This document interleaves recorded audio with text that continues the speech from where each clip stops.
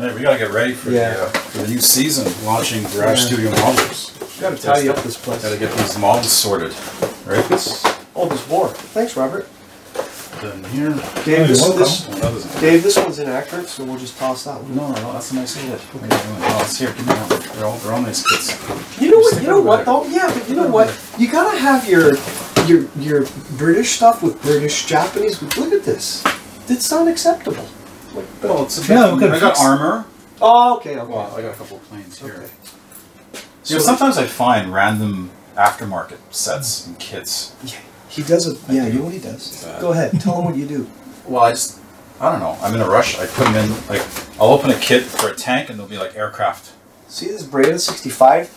I go to his place because I only live 6 blocks away. Open up and there's markings for Japanese zeros in here, okay? So, I don't know what your organizational technique is, Dave. Your modeling is great, but your organizational techniques need work. Need some help. Anyways, there we go. Do you ever organize stuff and you begin looking at it? Yeah. Yeah. Oh, no, I'm good.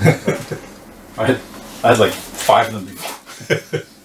That's nice. Yeah, there's a lot of stuff. I mean, I come in here sometimes. I'll come looking for something unrelated. Like yesterday, I came in looking for a VGA cable, and then I started looking at the models. And then Carolyn comes in. She says, "Where are you?" I said, "Oh, I got tired of looking at my models." You know what the viewers are going to ask now? How many do you have in your? Probably 600. 600. Yeah, I got more stuff in the house. So I think for every kit I have, I think my build ratio is about 1 to 50. Well, you get these oil clocks. Yeah, there's a lot of them. Are these out of production? Those are out of production. But those are the old. See, these are the old 190s though, right? So they don't go together as nice as the new ones. Okay. But still interesting. They got a lot of different marking options. Right? That's a rare one. Super detailed Junkers 87G2. That's rare. A lot of these come from shows, right? When you go to shows, you get great deals at rare finds at shows. So, anyway, no shortage of topics. And don't forget, you're going to do a series of themes on what's the thing that's going on in the world right now? Oh, Ukraine. Yes. Yeah. Yes, we'll do some topics on. It's unfortunate, but yes. Yeah. But we'll do some topics. Yeah. Now we build anything, right? Yeah. Yeah, we do. Fascist Italy, Japan, British, RCF. Russian, right? We do everything. Yeah. So cars? Yeah, cars? Forgot. Yeah. Cars. I'm working on an F1 car. And I'm working on a Gundam. So we'll have episodes on that. We're not just military. Yeah.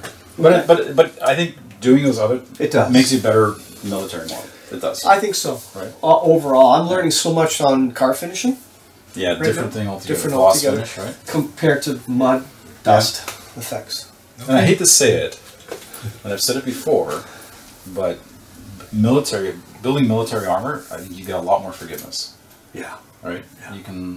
There's easier ways to hide mistakes, cover things up. Well, Robert, you build cars too, right?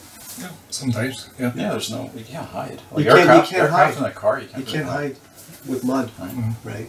Now, it takes a skill to find where you put the mud and how to make it realistic, but you have that. I think you have a few more options, right? Yeah. Okay. So, see you soon. Yeah, see you soon, guys. Thank you. Perfect. Done.